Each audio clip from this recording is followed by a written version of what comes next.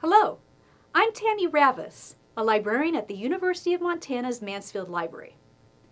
And welcome to the first unit of Who Owns Culture? An Introduction to Copyright. Today, let's start out with the following question. What comes to mind when you hear the phrase intellectual property?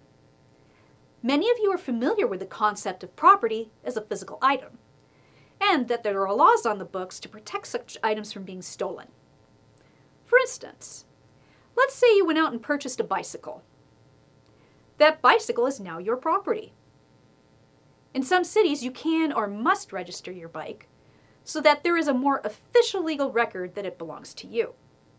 This makes it easier to identify you if you were involved in a crash while riding your bike, and, at least in theory, it will be returned to you more quickly if stolen and reported to police. However, what happens if you write a book, compose a piece of music, or perhaps even invent a new kind of toaster? Do such creations of the mind belong to you in the same way that you'd own the bicycle you purchased? That's where the concept of intellectual property comes into play.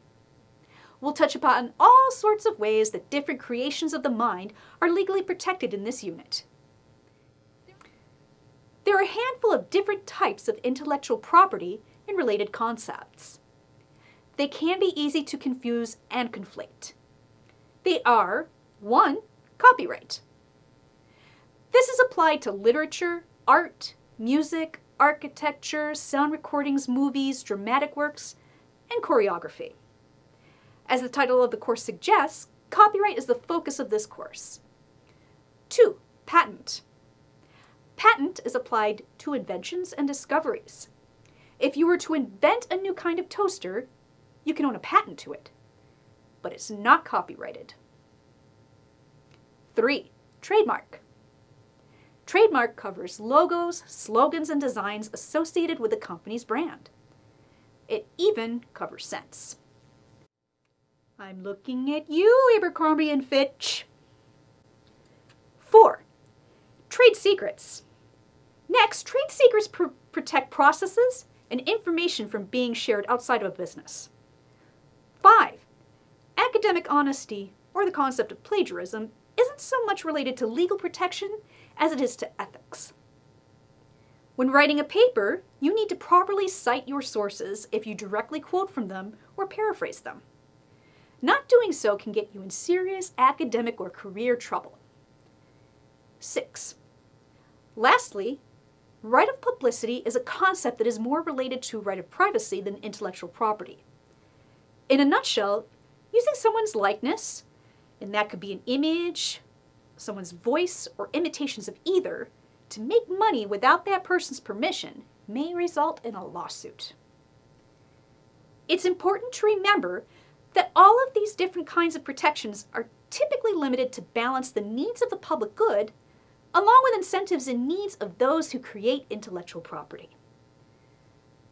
So, by the end of this unit, my objectives for you are to be able to successfully provide general definitions and to differentiate between these different types of intellectual property. To accomplish this, you'll be doing the following. 1, reading class notes posted in Moodle that go into further detail on each of these 6 areas, and doing your own self-assessment exercise so that you'll have a quick study guide for future exams. 2, you'll read Chapter 6, The Private Ownership of People, in Ken MacLeod's 2001 book, Owning Culture, Authorship, Ownership, and Intellectual Property Law. The chapter is 35 pages long with 9 pages of endnotes, and it covers how intellectual property can affect our everyday lives. Please read the chapter and post a reaction video to YouTube that answers the following 3 questions.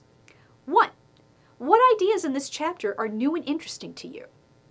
2, what parts of this chapter are most relevant to your studies or to your life experiences so far? 3, after reading the entire chapter, please discuss your favorite or least favorite brand and how the ideas in this chapter may have changed your perceptions of it. You'll find the specific due date as well as further instructions on how to structure and post these reaction videos in the written assignment directions in Moodle. Happy reading, and I look forward to your reactions.